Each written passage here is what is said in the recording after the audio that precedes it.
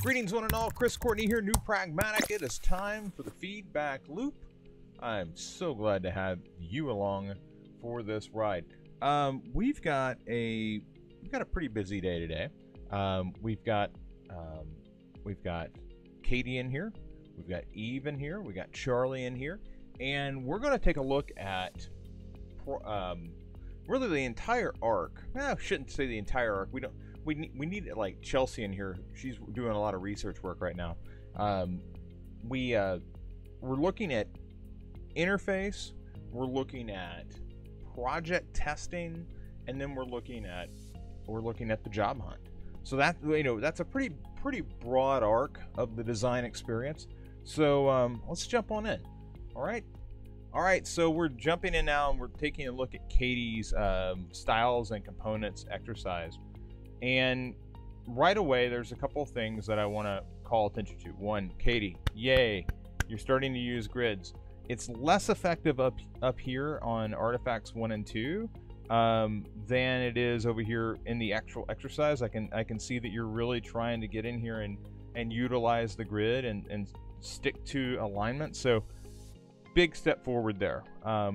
We've had problems in the past where things aren't in alignment, and I see the effort. There's some question I have up here with this shape, but let's talk about that in a minute, because the bigger thing I want to talk about, this is a styles and components exercise, and there's two issues that we have right now.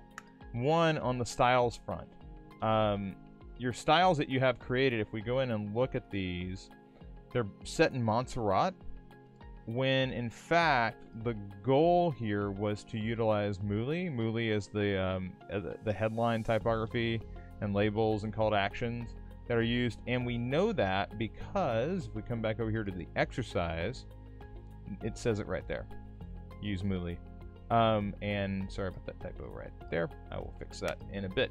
But the example uses Moolly, and Moolly, what is Moolly? Moolly is a Google font, which means that if you're using Figma, which you are, this should be as simple as coming in and saying, oh, okay, well, Moolly, it is, and then it changes. This is one of the reasons why I like to use styles, because when I've used styles and I need to make an adjustment, I just adjust the style and it hits everything. So this is not a huge issue, but it is one that you will want to fix. Second on the list, I like the fact that you were able to go through and create, use your color picker and pull out the colors for this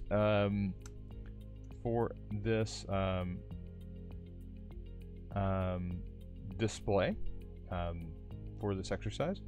And now I need to go back and check one thing. Okay, we had trouble just a minute ago that my screen wasn't showing up, and what I worry is I was clicking around with quick keys just a moment ago, and I'm wondering if I shut off my screen midstream. So I've got to be careful about that. Anyway, the next piece of the puzzle that I want to look at is the components. So we talked about styles. Now let's talk about components. Obviously, you were smart and you created a components page, which is great. I would always focus on keeping my designs on a like standard desktop size. That way, when I apply a grid, like I can use the same grid that I'm using on my actual project in the components library. Here you're using a page, just a simple tall frame, and because of that you have no ability to really make use of the grid. The other problem we have here is right now you've basically taken the styles that you've created and you've begun applying them together as individual little components, and that's okay, but that's not the way that we typically want to. We don't want to drag each of these little text elements over every time we need them. We want to drag it. We want to pull these components in as one unit. So to do that, there's a couple of ways we could do this, but what you're going to find is that we have some other construction issues to look at. let's start with what you've got though. All right. So we've got a label, and I'm just going to make that label the width of this column structure. We've got a heading, right? Then we've got a call to action. That call to action typically is on the bottom, so I'll leave it where it's at. And then we'll pull in this body copy, and we'll drag the body copy over. And there it is, right? So we've got this all grouped together. What I'm going to do now is I'm just going to highlight it all, and I'm going to say make a component. All right, and that's great. We have a component. Now, there's a problem with this component, and it comes in the form of how it's going to react when I put content into it. Right now, the component doesn't grow or shrink with the content that's being input. Why is that? Well, honestly, it comes down to how the component was created. But what I do know, because I can't go back in time and see how the component was created, what I do know is that if I were to draw this component, or actually, I'm not gonna draw. I'm just gonna use the type field. I'm gonna paste that heading in, and now I'm not gonna drag down. Okay, I'm only gonna work on the width. This is important because if I set the height manually, which would happen while I was dragging down, it's going to say, oh, well, you want that to be that very specific height that you've selected. I'm going to do the same thing with body copy, except I'm going to again select my text tool, type, and I'm going to paste that in. Now body copy, again, I'm going to put right here. I'm going to drag it over, and now I'm going to use auto layout. Okay, that's the other piece of this puzzle. We didn't have auto layout being used, so of course it's not going to react. But when we use auto layout, what should happen is once we start adding content to this, you'll see body copy keeps moving down, down, down, down, down. And that's what we're going for. Okay, we're going for content that will in fact react and change the shape as you go.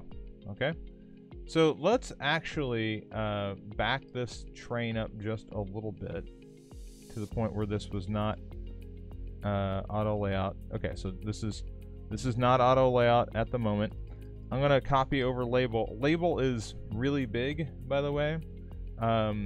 You know, I a moment ago was looking at this. Label needs to be all caps, and also right now you've got it set at 24. It should be more like 16. But again, you've got a lot of work to do on the styles anyway, so I'm not gonna browbeat that one.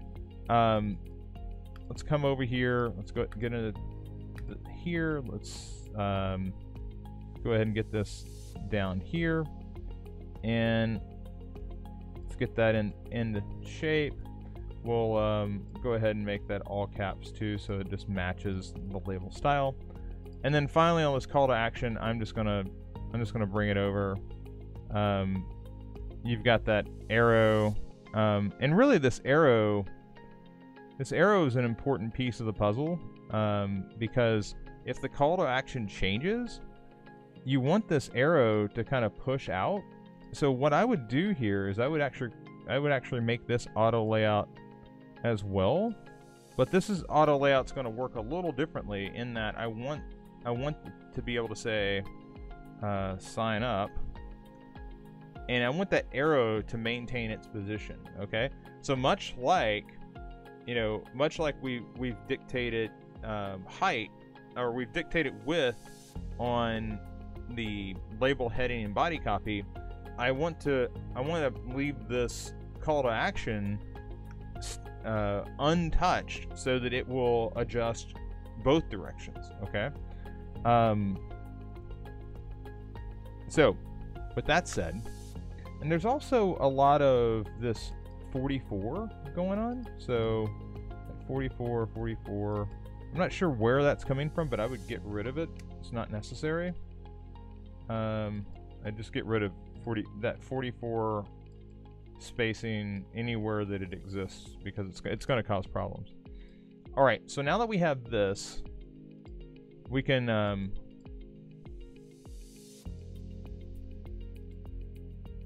it's weird because I feel like this frame should not be there. So I'm going to drag this out. I'm going to delete that frame. That frame's not necessary. So now we have these elements. Well, if I could use my keyboard. And now let's make it auto layout. So auto layout is in effect. If we come in and we begin, oh, and the 44 is there still. So let's delete that. Okay. And all caps is there as well. I'm not sure why all caps. Oh, it's I've got all caps turned on. My bad. But this is now functioning as intended.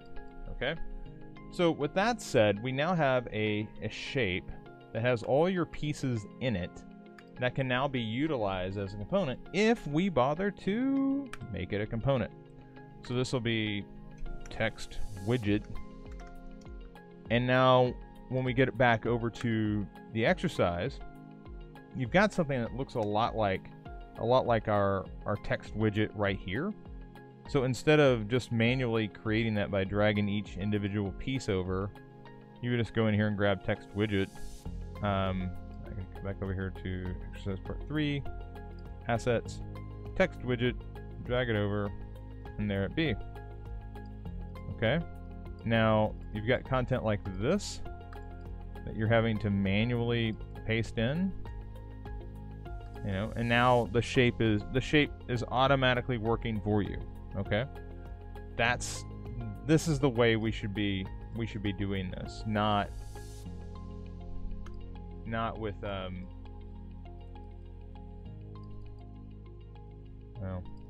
it's gonna be a little large, but so rather than doing the individual shape thing, let's create components. Let's create widgets. All right. Widgets, components. I use those terms interchangeably, and that's a bad habit. I digress. But we've got some work to do on components. We've got some work to do on styles. Let's get that cleaned up, Katie, and then we can move forward here. Okay? Then we can talk about like the rest of the construction. With that, let's move along. Again, thanks Brian for the earlier alert. We're here looking at Eve's. Eve's got a preference test, and Eve yesterday came in with a test for maze design, and today she's back with a preference test for usability hub. And the key thing to keep in mind is that we have a lot of tools in our toolbox, and it's kind of like if you were cooking, you wouldn't we have many different like spatulas and spoons and things to work with, different size bowls. You don't use like the same kitchen utensil or the same tool in your toolbox for every possible job. You have a variety of tools for a reason. Eve is using a different tool today for a different type of test than she used for the test that she had yesterday. So let's go ahead and participate here. We're just giving a test here. We're testing the test. Okay, so your task is to choose a meal plan for a large family that covers most of their weekly meals. Which page better helps you make a decision? So which page better helps you make a decision? All right, so the task is to choose a meal plan for a large family that covers most of the weekly meals. So this says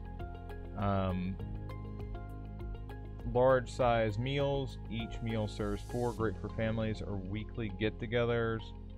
All right, let's take a look at okay, select number of meals per week. It looks like the change here is she's added a serving total. So This says 2 meals, 3 meals, 4 meals. This one says 2 meals, 8 servings, 3 meals, 12 servings, 4 meals, 16 servings. I gotta be honest with you, for me, 4 meals. How big are the meals? Well, it looks like there's 16 servings. And it also matches like this. It says large size meals.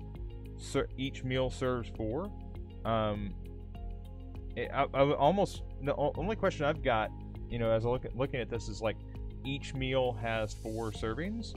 4 servings per meal. That would match like what I'm seeing down here. But I definitely think this is more is clearer than less in this case, so I'm going to choose this one, and I'm just going to say additional information adds clarity, and off we go.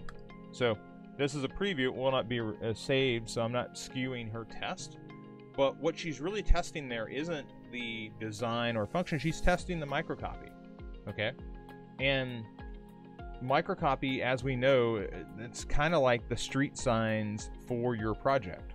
So as you're migrating through a project, you're really leaning on the microcopy to help you help the person on the other end get to the other side. Usability Hub's great for that. I use Usability Hub for that is a preference test. What we just went through, it's also like an A/B test, because it's do you like this one or that one? But I definitely think Usability Hub has its merits when used properly, and that's the proper use for that. So Eve, good job there. And then Charlie's in here, and he's really doing prep work for an interview, and he's interviewing with this group here, iThemes, and he's basically, and this is, and I implore all of you to do something like this when you're being interviewed or you're considering working for a company. Use the product. I can't emphasize this enough. It is so utterly vital that you stop and utilize the product that is produced, or the service, whatever it is, whoever you're interviewing with. If they've bothered to give you an interview, you got to go through and use the product if you aren't already a product user. Okay, so sometimes you apply to places and you're like, hey, they have a job and that looks cool and I want to apply. Before you interview, you definitely want to say hey, I've used the product. Now there are certain things that you probably can't use for one reason or another, but if it's possible to use the product, and at the very least you should be doing research on the product. I consider the best research on the product to be actually using the product.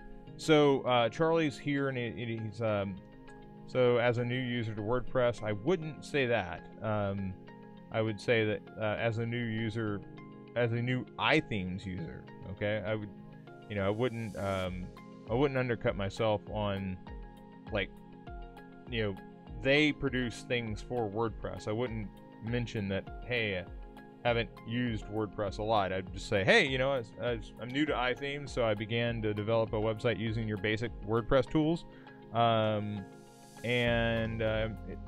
So I'm not here to comment on the functionality of WordPress, but the comparison to using the site hosted through iThemes.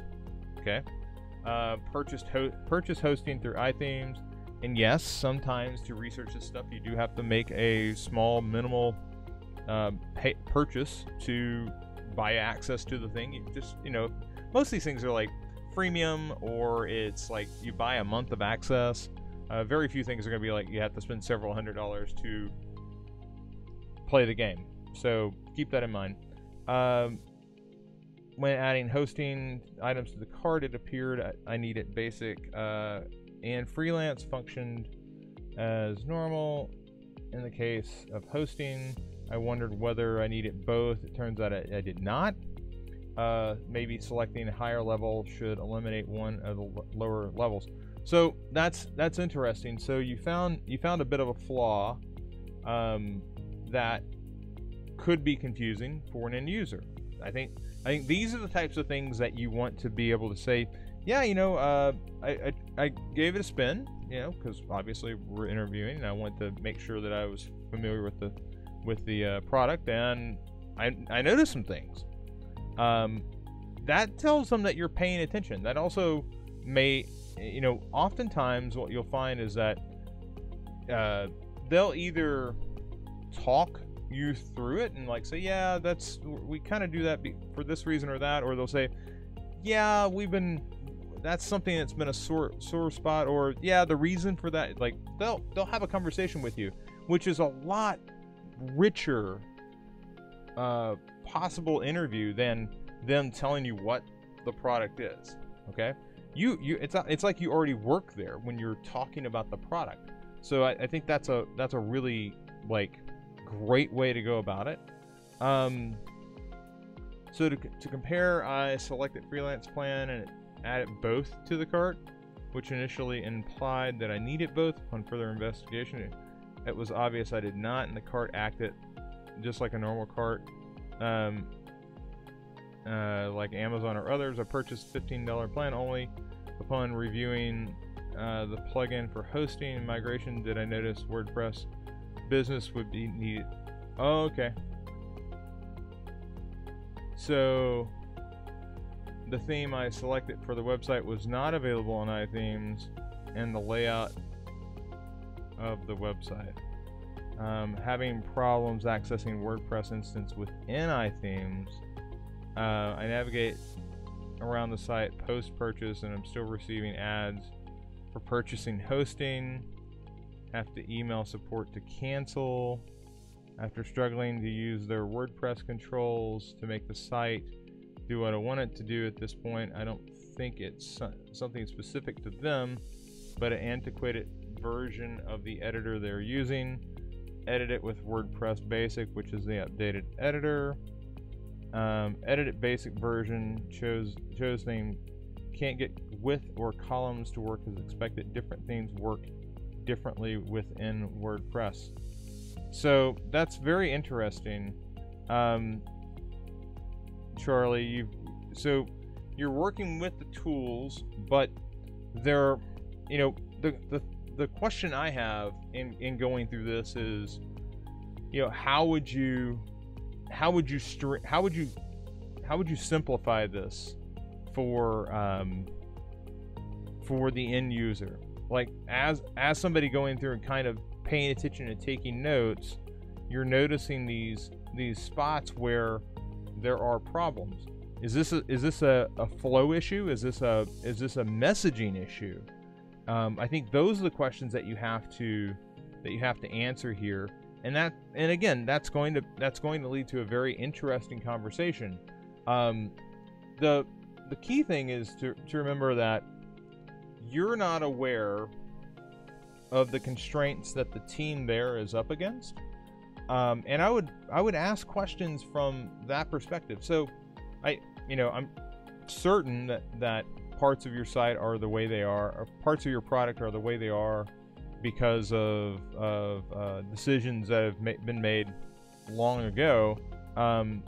So I want to get a better sense of what it is like to work on iThemes, and kind of get a better sense of how the site has come to this point.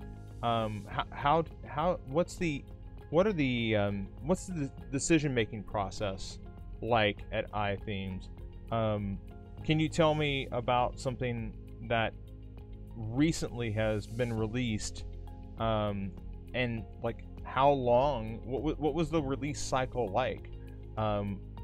Did ask about project management? Like, do you work in sprints? How long are the cycles? Like, there's a lot of conversation and exploration that can happen now that you've dug in and looked at the site a bit. It gives you the ability to ask nuanced questions, but just be careful not to go too far into the realm of, hey, this site's busted.